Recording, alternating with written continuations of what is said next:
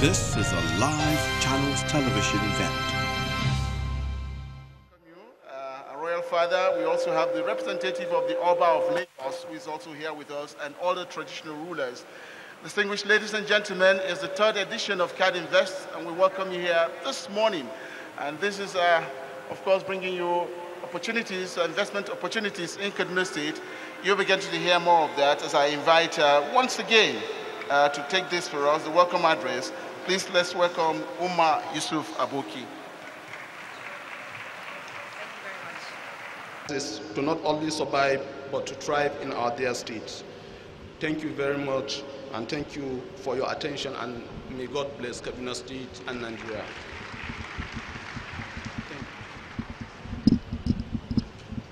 The Right Honorable Aminu Abdullahi Shegali there, Speaker, Kaduna State House of Assembly, accompanied by the Chief Whip of Kaduna State, Honorable Yusuf Zailani. We thank you for that message. Your Excellency, distinguished ladies and gentlemen, it is time that we do the unveiling of KADINVEST, the third edition of it, Partnerships for Development. And may I, at this moment, invite His Excellency, the Executive Governor of Kaduna State, Madam Nasir El-Rufai, to please come forward and come to this podium and unveil KADINVEST, third edition of it, for us. Your Excellency.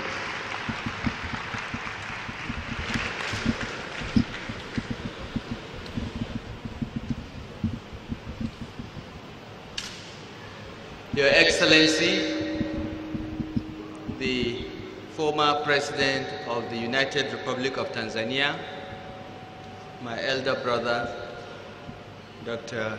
Jakaya Kikwete, His Royal Majesty, the Oni of Ife, my brother and friend, the Right Honorable Speaker of the Kaduna State House of Assembly, members of the National Assembly here present, members of the Kaduna State House of Assembly here present, members of the Kaduna State Executive Council, Your Royal Highnesses, invited guests, ladies and gentlemen. Good morning, and once again welcome to Kaduna State and the Kaduna Investment Summit, third edition. My job is to unveil this edition of the summit, and I have a presentation that I'll quickly rush through with your permission, Mr. President. I will focus on our priorities, update on our progress in the last 3 years, and our plans for the future, for the next few years, and then I will conclude by inviting more and more of you to invest in Kaduna State. I don't want to be turning to be looking at the presentation, so I will, if you permit, Mr. President, I will have my own presentation to look at.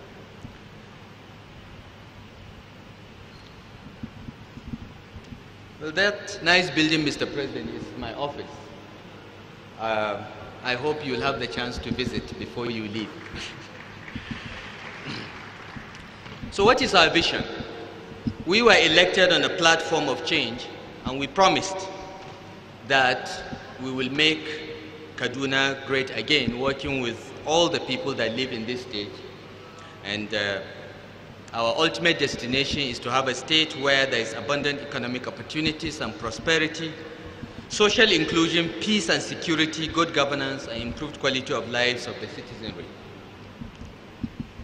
To this end, in our first edition of KADINVEST in 2016, we unveiled the Kaduna State Development Plan, a 5-year plan focused on delivering on jobs, social justice, and prosperity. We presented that at KADINVEST 2016, and we've been working on that since then.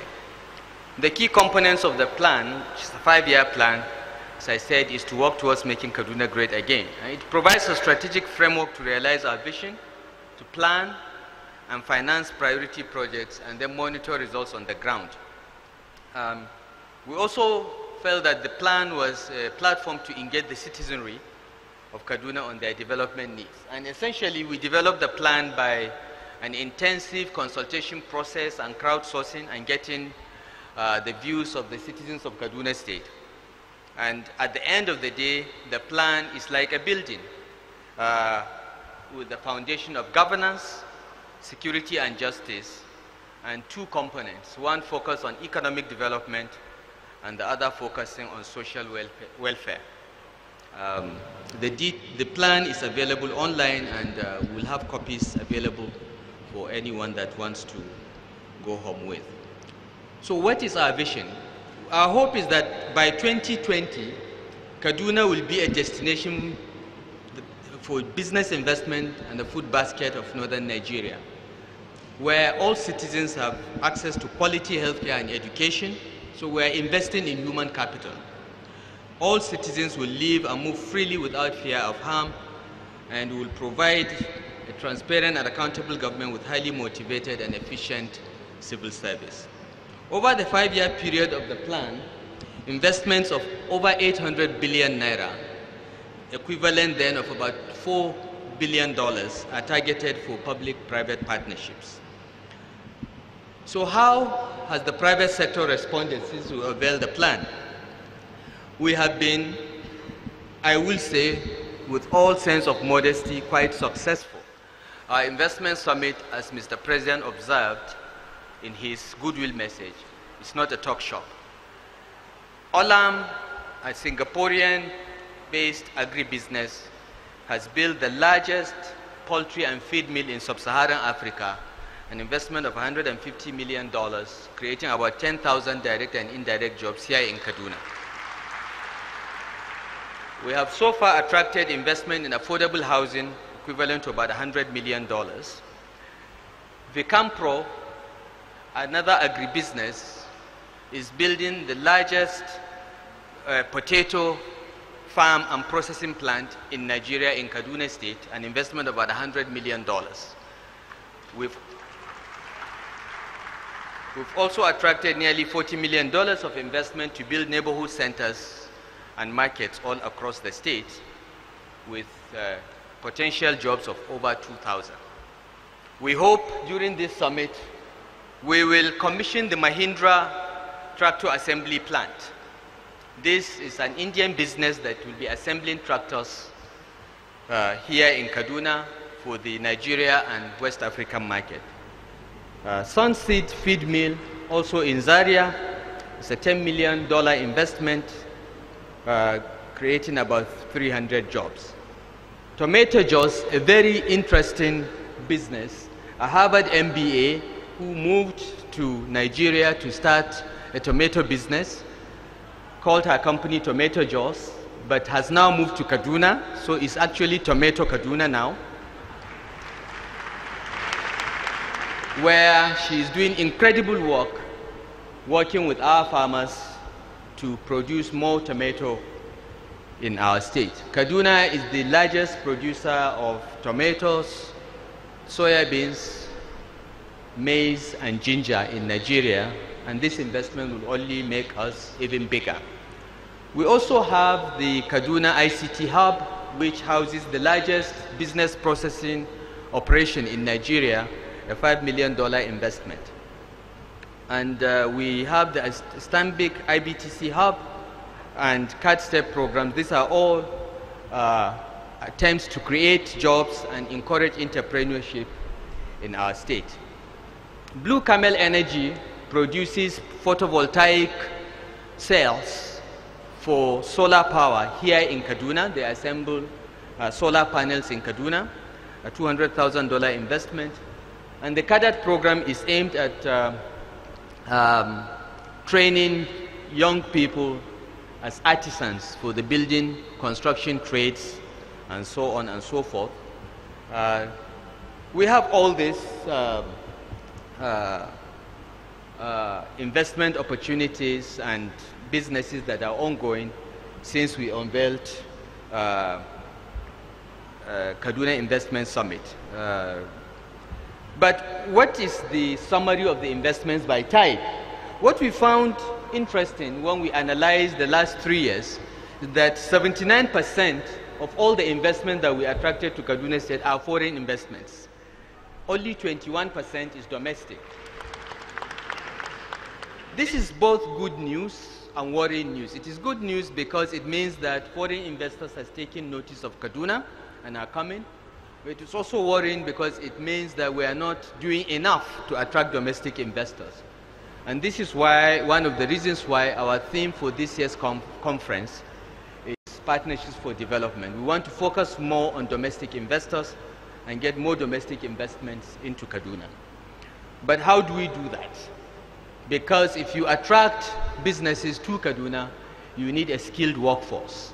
So our first priority is to build human capital. And we're engaged in a range of activities aimed at building the human capital of Kaduna State citizens to make sure that we have young people that are ready to be employed, that have the education and the skills to be employed. On this page, we have some of these steps that we've taken, all in the effort to build our human capital in the state. I will not take all the time to go through this, but we are very conscious of the importance of human capital. We have other upcoming and ongoing projects. I have mentioned those that are already in the bag. These are projects that we hope that by the time you come back to KADINVEST 4.0, some of them would have taken off. We are in touch with Vlisco, the Dutch company that produces African prints, to do a textile park in Kaduna. We are also working with ALA, which is one of the largest dairy companies in the world, to start a dairy farm and ranches here. Neighborhood centers will continue to do more of those, affordable housing. We're working with Jelani Aliyu to establish the Kaduna Automotive Village. We also have several solar power projects. We're privatizing our state-owned enterprises and developing green economic zone and industrial zone. We are also establishing a company, Kaduna Produce Marketing Company, to work with off-takers so that our farmers will have ready markets. Our farmers know how to farm, but they don't know how to market their products. Kaduna Produce Marketing Company Limited will work with likes of Olam, Flour Mills of Nigeria, Stallion, to be off-takers for most of our agricultural products. We are working with investors to build 2 5-star hotels in Kaduna. We've nearly concluded arrangements to start the construction of a 200-bed Kaduna Hilton Hotel. So we hope that in a couple of years, when you come back, you will have better hotels to stay in Kaduna because it's an issue here. We are doing a lot of gold and granite exploration and production. And OCP of Morocco is establishing a center of agricultural excellence here. Indorama, based in LMA, is also doing the same. We are working with Dangote and Pujo to build a